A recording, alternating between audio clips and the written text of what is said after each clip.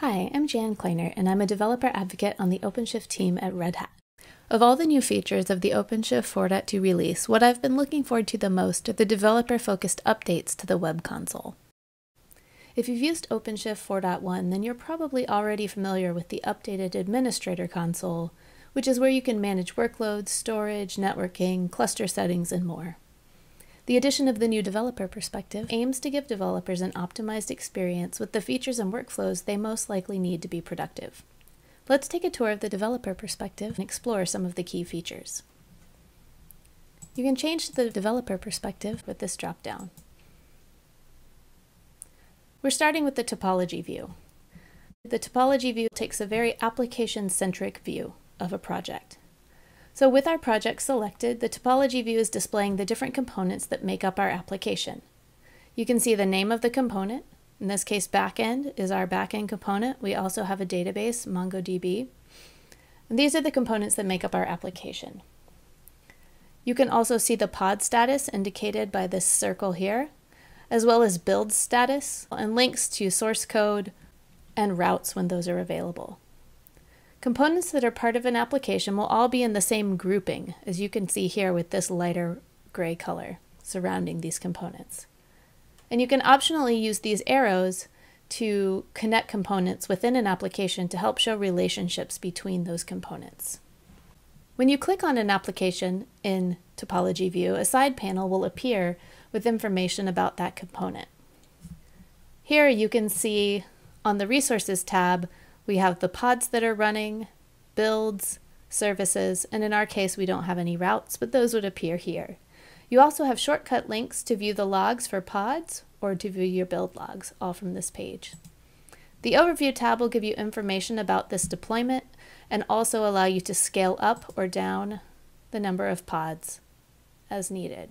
To add additional components to your application, you can use this plus add link here on the left-hand navigation. When we click this, you're presented with some different options. You can import code from a Git repository, you can deploy an existing container image, you can browse the developer catalog to discover services that are available, you can import a Docker file from a Git repository, or you can create resources directly from YAML or JSON definitions. And then finally, there are a list of database services that you can select from to add to your application. Let's add a front end to this application, and we'll use the From Git option here. I will type in the GitHub URL for our front end component. This happens to be a Node.js application, so I'll select that here. And then as we scroll down, you can see that there's various other settings we can choose from. We'll change the name of the component to front end. This option here, which is selected by default, allows us to create a route to the application. This will expose it so that there's a public-facing URL for users to be able to actually access our application. You can see there's also advanced options here for routing, build configuration, deployment configuration, scaling, resource limits, and labels. We'll click in here to deployment configuration because there's some environment variables I need to set for this. These are just environment variables that are specific to this particular application.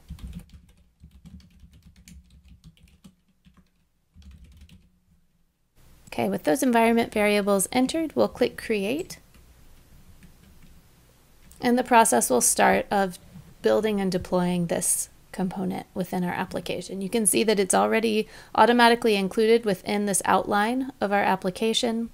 And we can go ahead and set up the arrows that indicate the relationship between these components now. So in this case, our front end communicates with the back end, and the back end also communicates with the front end. Okay, so as I mentioned before, you can see the build status. I'm going to click on that, and it will take me directly to the build logs if I wanted to look in that in more detail. I can click on topology to get back to that topology view. And as we did with the backend, I can click on this component here to view the Overview tab and Resources. It remembers which tab I had last clicked, which is why we see Overview this time. I can click on Resources, where we can see the status of that build that's running. Once that completes, we'll be able to see the pods that have come up. You can see our build is complete now, and soon we should see the pod coming up. We can watch the status of the pods here. It's also indicated by the color of this ring. You can see it's light blue and then becomes dark blue once the pod is running. So again, we have a link to access pod logs here. And now that we have our front end up and running, we can click on either this URL here to access the application, or this icon here will open the URL in the browser. There's our application. All right, so moving on to some other features. In this build section, you can see a listing of the build configurations in your application. If you click into either of these, you can get more information, including the builds, environment variables, events, and more. If you have the OpenShift Pipelines operator installed in your cluster, then you'll have this Pipelines option in the left-hand navigation. In the project we have here, you can see that we have a pipeline set up and it's just started running. So you can view the pipelines as well as the pipeline runs and see what the status is. You can also view the logs.